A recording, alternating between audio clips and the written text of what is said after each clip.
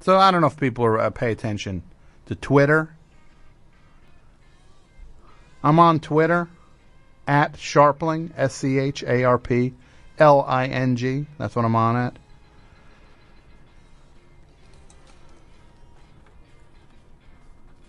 Well, last week, I talked about it on the radio. I got into a to-do with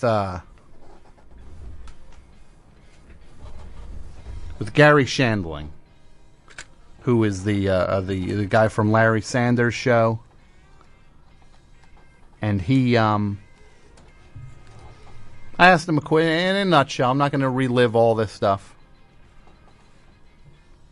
I asked him a question about Larry Sanders' show. And he gave me a very rude, like he went out of his way, took the scenic route to be rude. And then I was trying to clarify it because I did not want anything bad blood here, ill will. The guy whose work I admire. He doubled down every time. Kept it going. And look, I come to the conclusion, the man might have made one great TV show, but as a human walking this earth, he is a grade A wad. You are a wad, sir. Gary Shandling, wad.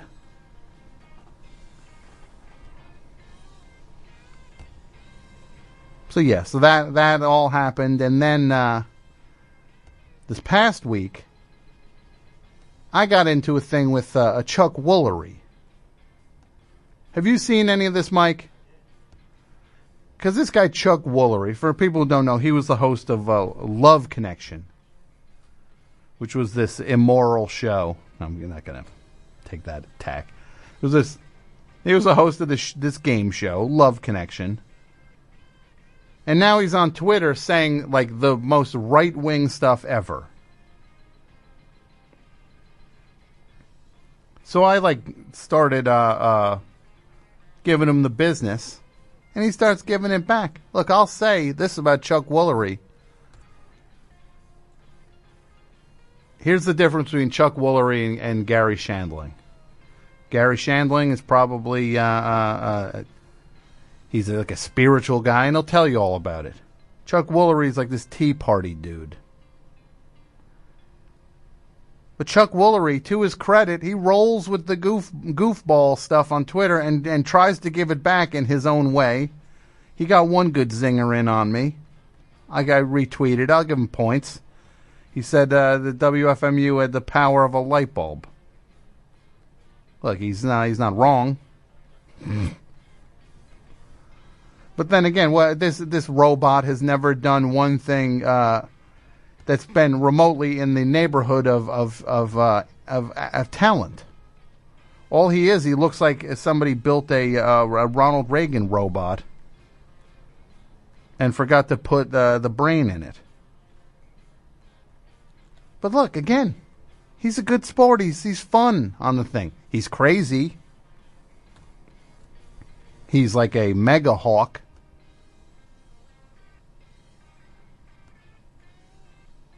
But it's a little bit of a life lesson. Even I disagree with Chuck Woolery, but he seems like he at least gets something about being a human being that Gary Shandling that eludes Gary Shandling. Am I wrong on that, Mike?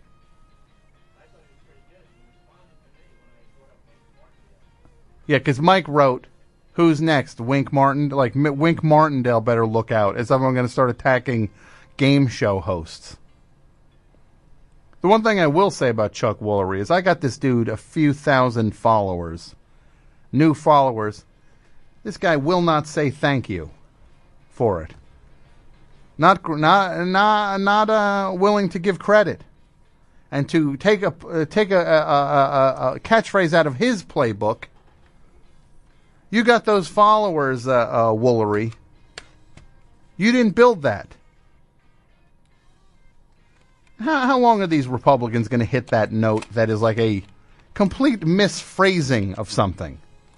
Like they're just running with this thing that was just a straight up, like they're misinterpreting it and acting like they're not. Because you open a business, you didn't build that. Like they're just like, they're pulling just that portion of it out of context and being like, hey, it's business.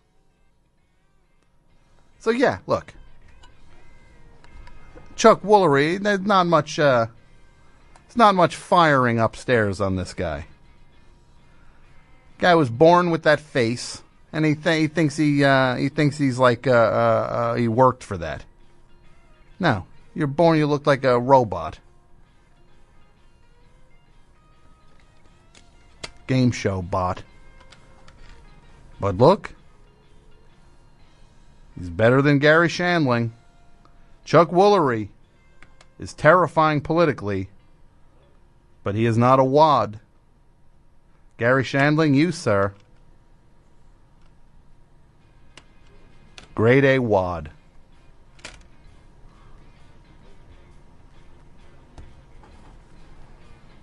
FMU, you're on the air. Hey, Tom. This is Will in Los Angeles. Will in Los Angeles. What's going on? Is this the Will that I know? Yes, it is. How are you tonight, young man? I'm doing great. How are you doing? I'm doing all right. Well, I have loved your back and forth with Chuck Woolery, and if you told me that Chuck Woolery's account was a Tea Party parody account, I would believe it because he seems that kind of unhinged. Yeah. Me and Chuck Woolery, look, this is the weirdest thing.